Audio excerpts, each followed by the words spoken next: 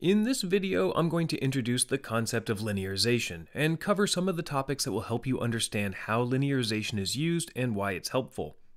Consider a physical system that's modeled as a differential equation in the form x dot is a function of x and u.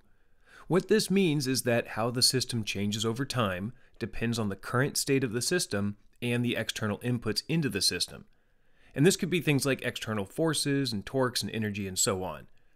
Now, often this representation is nonlinear, since all real systems are nonlinear in nature. And the question is, can we find a suitable linear, time-invariant combination of system states and external inputs that produce similar results as the nonlinear dynamics in some limited sense? That is, can we fit the model that is a nonlinear function of x and u to the linear form x dot equals ax plus bu? And what are the implications of doing so? Well, let's talk about that. I'm Brian, and welcome to a MATLAB Tech Talk. To begin, let's look at a MATLAB example of a water tank system. Water is pumped into the tank through an opening at the top at a rate proportional to the voltage that drives the pump. And there's a drain at the bottom where water can leave the tank. Now, the height of the water in the tank changes and can be affected by controlling the voltage to the pump. If you open up a MATLAB command window and type water tank, the following Simulink model will pop up. And this is a classic feedback system. There's a reference water height, a controller, and a plant that represents the dynamics of the water tank system. The input is voltage and the output is water height. Within the plant subsystem, we have the details on how it's modeled. And from this, we can write out a differential equation for the system. The parameters a, b, and capital A are specific parameters of the tank, and they represent constants related to the flow rate into and out of the tank and the cross-sectional area. So what we have is that the change in height of the water equals the amount of height gained by the water entering the tank minus the height lost by water leaving. And the amount lost is proportional to the square root of the water height, and this square root makes it a nonlinear system. So at this point, we could linearize this model and fit it to the form x dot equals ax plus bu. So the question might be, why go through the trouble to get a linear model? Why not just stay with the more accurate nonlinear model? Well, there's at least three good reasons. One, we can more easily check local stability and understand the dynamics of a linear system than we can a nonlinear system. Two, we have a bunch of tools that we can use to design a controller for linear models. And three, you can speed up your simulation by replacing the nonlinear model with a linear one. And this might be important if you're running a hardware-in-the-loop test, where your controller is running on the target hardware, but it's interacting with a simulation of the rest of the system dynamics. In some cases, the nonlinear math involved in running that simulation can't be solved fast enough to keep up with the real-time hardware, so replacing it with a faster linear equivalent is a good option. So, with that in mind, let's get into the process of linearization. At any moment in time, a dynamical system has a state. That is, a particular configuration of system variables that define the condition of the system: position, velocity, voltage, and so on. And this set of all possible configurations that a system can be in is called the state space. This is every single orientation, motion, and condition that a system can experience. For example, take a pendulum that has two states, angle theta and angular rate theta dot. The state space would stretch from 0 to 2 pi for theta to cover the entire circle, and negative to positive infinity for theta dot to cover all possible rates at which it could spin. Now, of course, realistically, your pendulum might never exceed something like 10 radians per second, so we can chop it down to this much smaller operating state space, or the operating envelope. It would be ideal if we could just get a linear model that worked well over the entire state space. But that usually isn't the case, because a single linear model might represent the dynamics well at some states, but due to the nonlinearity of the system, it would be a poor representation at others. So to work around this, we linearize at specific locations, called operating points, where we want the lowest error. Now, an important and very common type of operating point is when the system is at steady state, or equilibrium. This means that if you initialize the system at this state, then the states would not change over time. Or another way of putting it, x dot for all time equals 0. That might mean that the system states are at an equilibrium on their own, with no external inputs, like a pendulum that has two equilibrium points, one hanging straight down and one perfectly balanced pointing straight up. But we also have inputs into the system, and the combination of inputs and the system states can also be at an equilibrium. For example, if the input into the pendulum is a torque, then we can find a constant torque that moves the equilibrium point to pi over 4 radians. If we initialize the pendulum in this condition, it would not move since the torque from gravity and the input torque perfectly balance out, and we can linearize around this condition as well. Now, the act of finding an equilibrium by adjusting the input signals is called trimming. And this is a term that's borrowed from aerospace, like trimming an aircraft to fly straight and level. Imagine an aircraft that is set up to hold a constant altitude when flying at a 0-degree angle of attack at a given airspeed with no control input from the elevator. This is a steady-state condition for this system. However, if the aircraft started slowing down or was flying at an airspeed lower than the steady-state condition, the wings would generate less lift and the altitude would start to drop. The altitude could still be held constant at this new speed if the pilot added an input into the system by pulling back on the yoke to deflect the elevator up, raising the angle of attack and generating more lift. But rather than having to constantly pull back on the yoke, the pilot could trim the elevator so that the neutral yoke position produced the needed elevator position that held the altitude constant. This is what it means to trim. Find the combination of system states and inputs that produce a steady state situation at your chosen operating points. You can imagine trimming can be a complicated task if your system has dozens of states you're trying to hold constant and several control inputs that you can use to control them. In the next video, we'll talk about some of the tools available within Simulink to make trimming easy. For now, though, it's enough to understand the concept of trimming and how it relates to producing a steady state operating point. At this point, let me go off on a real quick aside. It's not always possible to trim to steady state at any arbitrary point in the state space.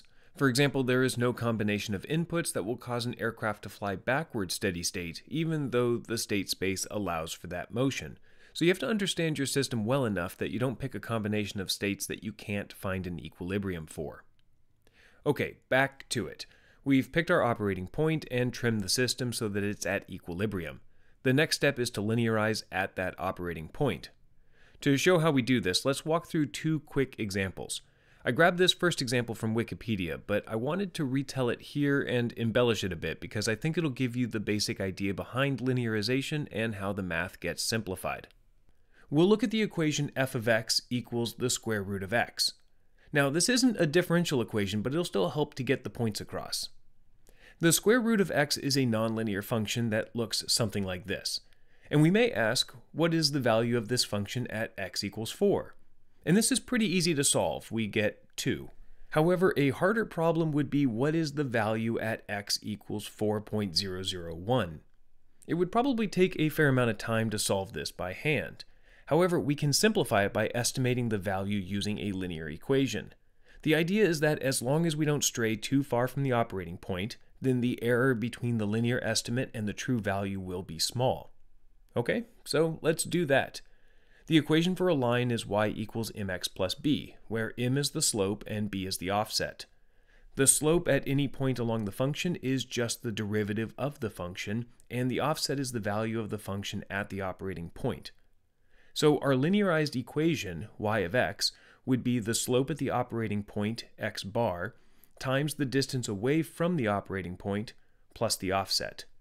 This is a linearization around x bar, and in our case, x bar equals 4. This gives the linear equation 1/4 times x minus 4 plus 2. Now we can check the value at x equals 4.001 and easily do the math to get 2.00025. The real function evaluated at 4.001 is 2.000249998, and that's less than a millionth of a percent difference.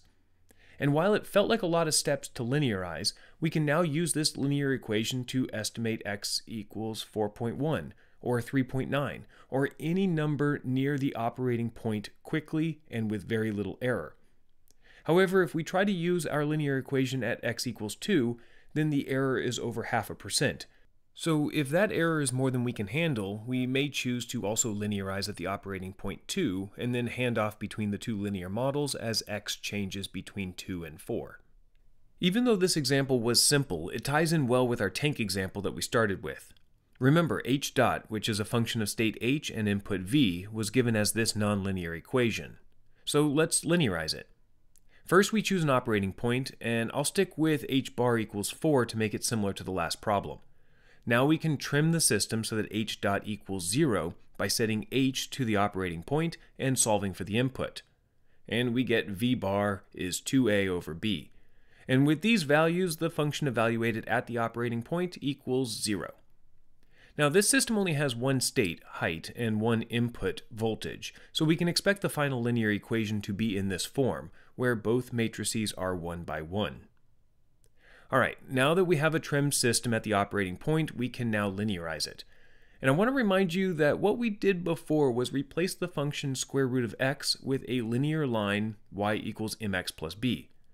We're going to do something a bit different here, but the result will be very similar. We're going to expand our differential equation with a Taylor series, but instead of keeping all of the terms out to infinity, we're going to ignore all of the higher order terms. In this way, we'll only keep the 0th and first order terms, or the first derivatives of the Taylor series. Now, the math involved in this is more than I want to cover in this video, but my goal is really just to give you an idea of how the derivative of a function can be used to generate a linear approximation. And if you work through the Taylor series expansion and remove terms, you'll be left with the following function. And look at this, it bears a striking resemblance to y equals mx plus b. We have the offset, or the starting point of the function, which is just the value of h dot at the operating point.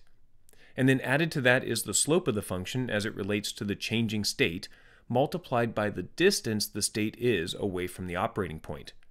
So this first addition takes care of the changes due to changing state, and the second addition takes care of the changes due to changing input. But we can simplify this further since the function's value at the operating point is 0. Now we can solve the partial derivatives. And to simplify this result even further, we can just relabel where we call 0. So instead of the height being measured from the bottom of the tank, for example, we can measure it from the operating point. And this condenses h minus h bar down to just h, and v minus v bar down to just v. And what we're left with is this linear equation of our water tank system at the operating point 4. And just like with the previous example, as we stray from this operating point, this linear model will behave less like its nonlinear counterpart. And if we can't handle that error, then we would just linearize a second time at a new operating point. When you have multiple linear models, you can develop a linear controller for each of them and hand off the control gains from one region to the next. This is the idea behind gain scheduling, and I've linked a video in the description on this topic if you're interested in learning more. There is also a link to the water tank model linearization example and MathWorks page to learn more about linearization of Simulink models, so I hope you check them out as well. What we did here was Jacobian linearization. We built a linear model by looking at the first order derivatives of the system. And this type of linearization requires the function be differentiable at the operating point. But there are other linearization methods as well, and in the next video we'll explore some of those other methods, what tools exist for them, and how to understand what they're doing under the hood. So if you don't want to miss the next Tech Talk video, don't forget to subscribe to this channel. Also, if you want to check out my channel, Control System Lectures, I cover more control theory topics there as well. Thanks for watching, and I'll see you next time.